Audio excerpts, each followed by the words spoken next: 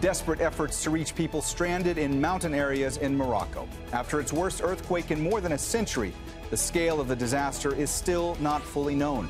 So, does the country have what it needs to cope? This is Inside Story.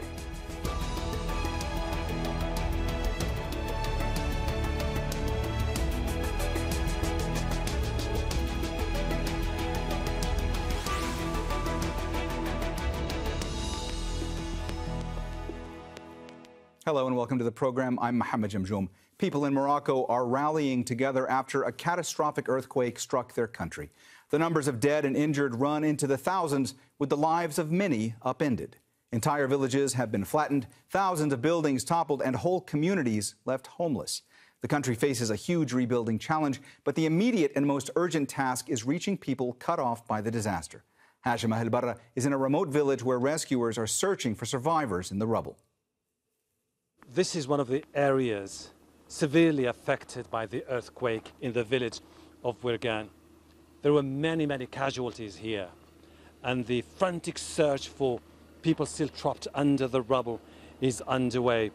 People say that there are about 3 people still trapped here, and I just got to give you an idea about the delicate task ahead for the security forces is they have to bring in excavators all the way to this area. The rescuers are looking for any chance to get into the void of a structure before they can decide whether they can send the sniffer dogs and then their own people to try to retrieve people from under the rubble. There were about 30 people who died here. Extremely difficult situation for the people, for those who lost their loved ones, those who are looking forward to see whether they can find people under the rubble, and those who are desperate to know how life will look like in the near future. For Inside Story, Hassan Lemtouni, the village of Wirgan, south of Marrakesh.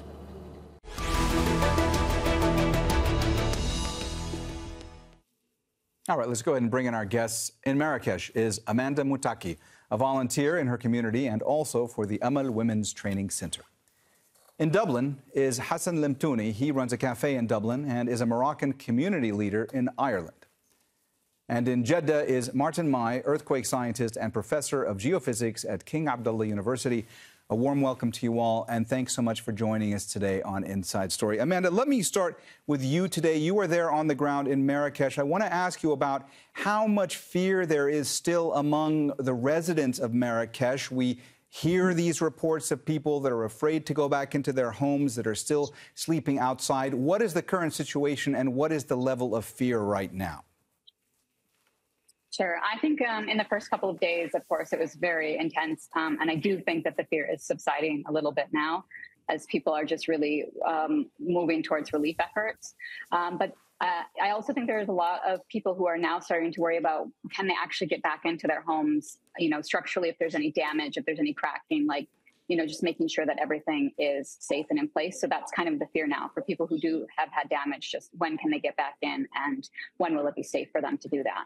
And Amanda, if I can follow up with you, from your vantage point, what are the biggest challenges that the country faces right now in the scale of this rescue effort, and what has the response been thus far? I think the biggest challenges is really just reaching the very remote villages that were remote when there is no natural disaster, but now when there is this added, you know, disaster with limited roads and roads that are blocked and all of that, just, you know, reaching those. But I feel like there's been so much mobilization, and there is progress being made as fast as they can. It's been really, you know, great to see how fast that has happened. Of course, as much as, you know, there's always a need for more, but it's been very quick. And then I think just grappling with, you know, what does this mean for the rest of the country? Because as, you know, these areas are definitely affected. There are other areas of the country that are completely unaffected, but are seeing the trickle down effects as, you know, the country just has to pool all of its resources to this one area. Hassan, from your perspective, you're there in Dublin. You're a member of the diaspora. From where you're sitting, what has the response been thus far from the diaspora, from those Moroccans who live in other parts of the world who want to help? Well, I think it's been kind of like, you know, everyone is under this that first shock of, you know, to see this, the devastation that took place. And I think everyone is trying to all gather together and think about this first wave. The help is coming from all different directions. And I think, you know, from our side, we're going to be talking to some of our my fellow Moroccans to see, like, in the long run, to establish something that would go beyond just, you know, let's get rid of the rubbles and things, because a lot of these people that they've been displaced in a lot of these villages.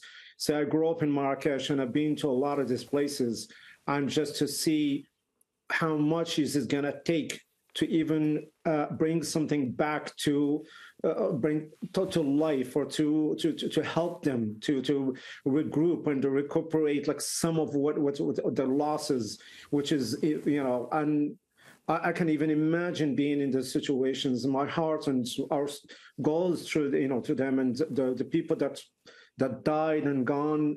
God's, you know, Allah yarhamhum. And so we want to do something in the long run to bring prosperity to them. That's really the goal, and we're going to try to do as much as we can to do that. Hassan, it seems to me you're talking about trying to set up some type of infrastructure going forward so that the people who need aid the most, who need help the most, it's ensured that they would get that. I want to ask you, as somebody who is outside of Morocco right now, do you think that needs to be done more with the help of the international community? Is it something that needs to be done more within Morocco? I mean, how do you go about trying to set something like that up? Well, first, like, to be like more to, you know, like, there is a great love for Morocco and Moroccans in Ireland to begin with. You know, it's a country that it's known for, like, its generosity and its, you know, help for the needy outside, you know, anywhere in the most remote areas.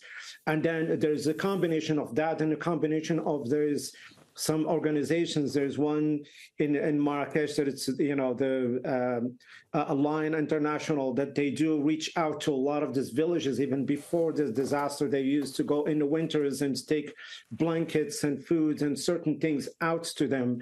So I think that will be the starting point, is the awareness, or like, of how to spread the word. This is how we can help and get in touch with organizations that they're already in place in Morocco, like, and that in Marrakesh, or that they have access to communities, the small communities that were affected. And I think that would be the most effective way of, you know, of moving forwards. So it'd be a combination of, you know, starting from Ireland as well, and connecting that. And there is our Moroccan ambassador, Monsieur Hassan, is one of the most amazing human beings here that did so much for, like, to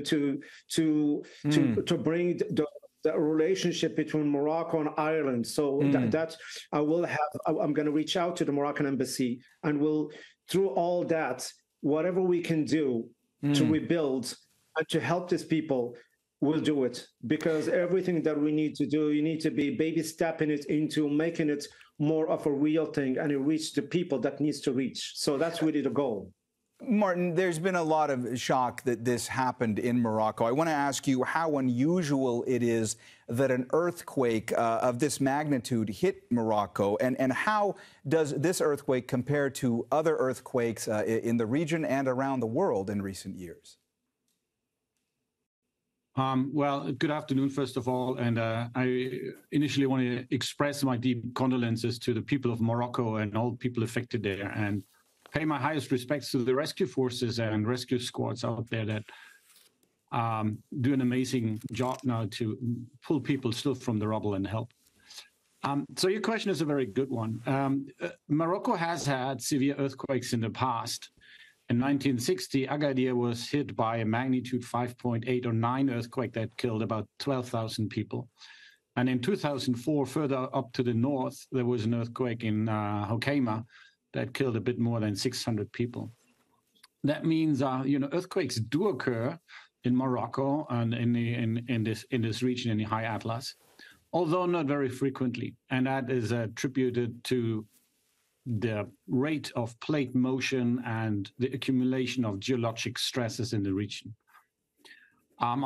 In Algeria, there was a bigger earthquake in the 1970s that also killed thousands of people. So it's not uncommon, but it's relatively infrequent if you compare, let's say, with Japan or New Zealand or Chile, other countries that are more often hit by large earthquakes. Martin, you were also the first point. Oh, sorry, go ahead. Didn't mean to interrupt you. Go ahead. Right. And so if we think back, your second part of the question was other earthquakes globally in the recent past. Magnitude 6.8 is fairly large, but of course we all have in our memories the earthquakes of Turkey and northern Syria in February this year. They were much larger. They were 7.8 and 7.6. And so we cannot quite compare what happened in Morocco with what happened in Turkey. Nevertheless, people are affected strongly. Many lost their lives, many lost their houses and how to make a life. So the tragedy is essentially the same. It is, people are greatly affected and greatly scared of those who are on site. Martin, you were talking before about some of the characteristics in this particular earthquake, things like rate of plate motion, as you mentioned. I want to ask you if there are characteristics in this specific earthquake in Morocco that make it different than other earthquakes, from what you've seen thus far. Yeah, so that's an excellent question. So first of all, we, from the scientific side, we only began to accumulate the data and the information to make more in-depth analysis. There are what I would call preliminary explanations and physical models of what really happened during that earthquake. The United States Geological Survey has published already something that allows us to understand a little bit better what happened.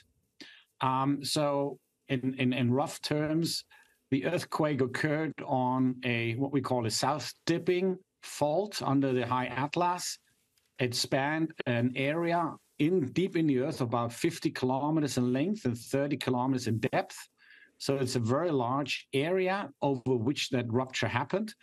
And the two fault sides moved by several meters against each other in just a few seconds. And so that releases the sudden release of the stress, creates the seismic waves. Now, that is nothing unusual compared to what we know of earthquakes over the last decades globally. So that earthquake shows very similar features of what we know from other earthquakes of that magnitude in the past. Amanda, you were speaking earlier, and Hassan was speaking earlier about the concern for those in the hardest hit areas, in those very remote areas. We've heard and seen reports that residents in villages in the High Atlas Mountains have been calling on people from Marrakesh and from other cities to come and help them. First, I want to ask you, are there volunteers from the cities going to those areas or trying to make it to those areas? And also, I want to ask you, has aid actually started reaching those areas?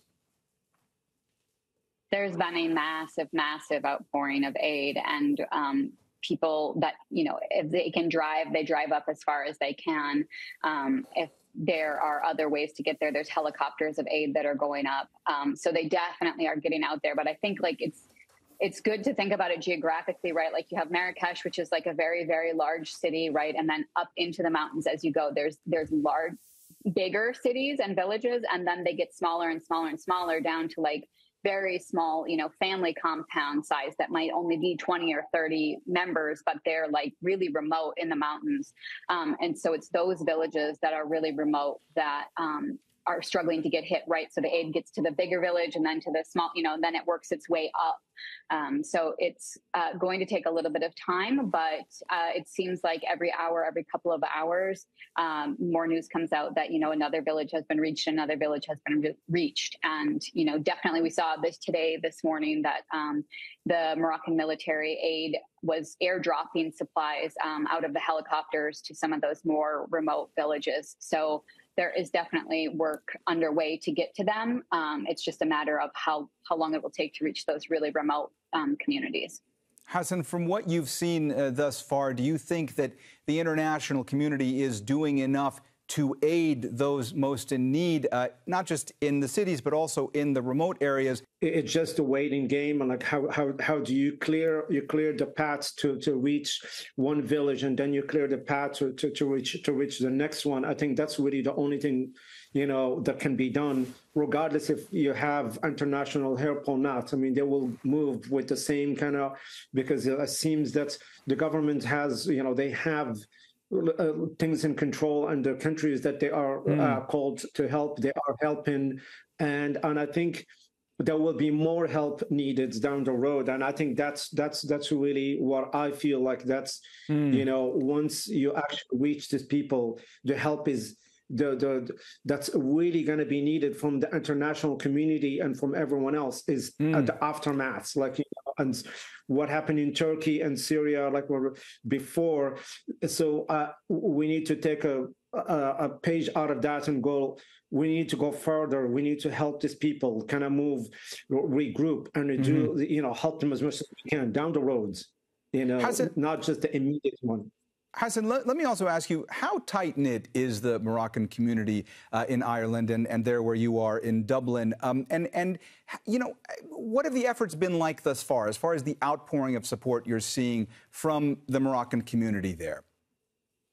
Well, I think a lot of them, you know, reaching out to their families, close, loved ones, and trying to, because this is all like a fresh event, you know, so an event that just happened, you know, and everyone is trying to piece it together and see what they can do. Some of them already donated money through different channels. Some of them taking notes of what needs to be done. And I think, you know, we will reach out to each other and see what will be like the most effective way of helping. So like every individual kind of, the focus is to kind of make sure that your family, your people, you know, the immediate people, you know, and then you move into like what can we do to help the people we don't know that they're far enough. And so I think that's where we're at right now. So like we try to organize something that would be, you know, more effective. Martin, you mentioned before some of the past earthquakes in Morocco. You talked about the earthquake in 1960, and I wanted to ask you about the fact that that earthquake in 1960 in Morocco, that led to changes in construction rules and in building regulations in Morocco. From what you've seen thus far in the reporting in the aftermath of this earthquake in Morocco, the structures that have been built in these very remote and rural areas, especially in the high Atlas Mountains, I mean, have they been built in a way that they could withstand such tremors? We must not forget that many of these buildings are probably older than 1960 or built shortly after. And so these rules, a new building code might have been in place, but not necessarily applied yet to these structures. And in particular, if we look at the classic building style of mud brick housing, so these adobe constructions with wooden reinforcement in between, which is the traditional building style, that obviously is not, you know, according to modern earthquake safety standards. About houses that have been built. Yeah. I'm sorry. Go ahead. I did not mean to interrupt you. No, and then, I mean, more recent housing that's maybe, you know, some bricks or some concrete. What really matters is that this is reinforced internally. And so if this has not happened, then, of course, the buildings are more vulnerable than they should be. Well, Martin, let me ask you this. Morocco is a poor country, relatively speaking. How can a country mitigate against this kind of a thing when it comes to trying to protect structures against earthquakes? Yeah, that's a very good question. And it actually turns out that, you know, building seismically safe is not necessarily very expensive, in particular for residential housing, for schools, if it's just a single floor or maybe two floors. And in fact, there are actually techniques that are used, for instance, in Nepal that experienced a very large earthquake in 2015, but even before that, in which they retrofit existing buildings and schools with very simple methods and just reinforcing the buildings from the outside with cross braces and things like that. And so there are both ways to build, of course, from scratch in a relatively seismically safe way, but also to retrofit houses with local resources and local skills accordingly, if you have the respective programs in place, so to speak. And let me ask you, how expensive would that kind of an undertaking be, and what kind of expertise would be needed? I can't comment on expenses. I simply don't know, because it depends on where you source the local materials and how many buildings you have to retrofit and what their status is. So this is something I cannot really comment on. In terms of the skills of the local workers, I think that is not too difficult.